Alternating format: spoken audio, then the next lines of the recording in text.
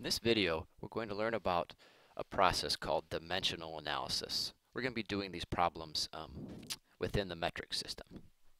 Now, this is an important video. Dimensional analysis is a mathematical tool that we're going to use all year. Now, learning anything new, there's always a learning curve associated with that and a period of growth that has to take place.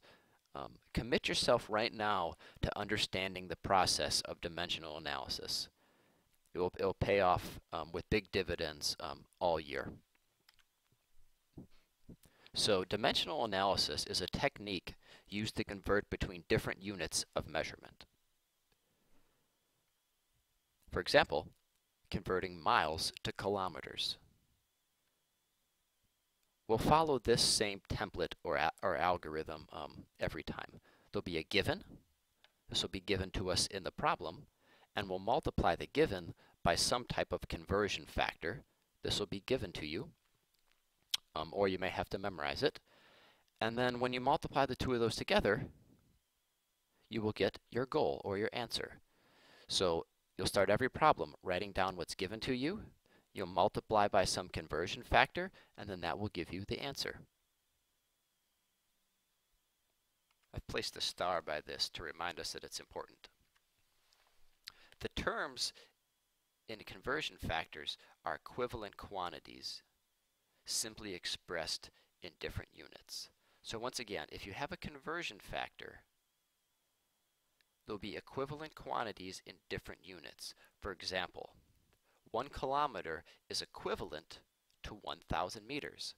The only difference is they're expressed in different units, kilometers and meters. But these, remember, are equal to each other.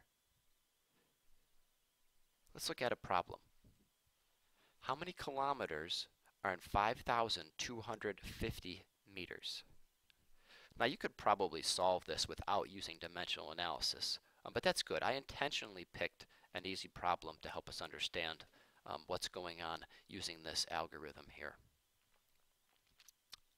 So this is your given. The given, just like it sounds, will be given to you in each problem. The first step in all of these problems are to write your given. So even if you don't know where to start a problem, you can always start by writing the given. And then draw one of these tables. Some people call it a T-table. I don't know what the correct name is. Some people don't even show them. They just put a multiplication sign. But what it means is we'll be multiplying whatever is in here times whatever is in here. And stuff on the bottom, in the denominator, that will be divided. All right, so we have the given, and then we're going to multiply by some conversion factor. This here is our conversion factor. So which one of these will go in the bottom and which one will go in the top? Now this is very important. You'll probably recall this from math class. If you have a unit in the numerator and that same unit appears in the denominator, it means that those units will cancel out. So the only unit we have left is kilometers. And that's what we're trying to figure out. How many kilometers are in this many meters? So to perform this computation, what you would do is you'd multiply this number times this number and divide by this number. You can do this all in one step in your calculator. Of course, you don't really have to multiply by 1, so do 5,250 divided by 1,000.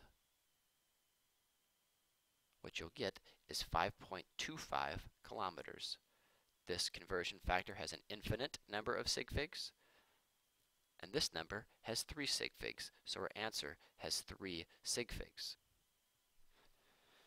Okay, I would like to remind you of two things which will be consistent in every dimensional analysis problem that we do. If you check these two things, this will work for you every time. Number one is the units in the numerator will cancel the units in the denominator, but only if they're the same unit. Secondly, our conversion factor has to be equivalent quantities. Where students sometimes go wrong is they write a conversion factor in, but the conversion factor, they're not equal to one another. So double check. Does 1 kilometer equal 1,000 meters? It does. And does the unit in the numerator cancel the unit in the denominator? It does. So the unit on our answer will always be the unit that's found in the top right.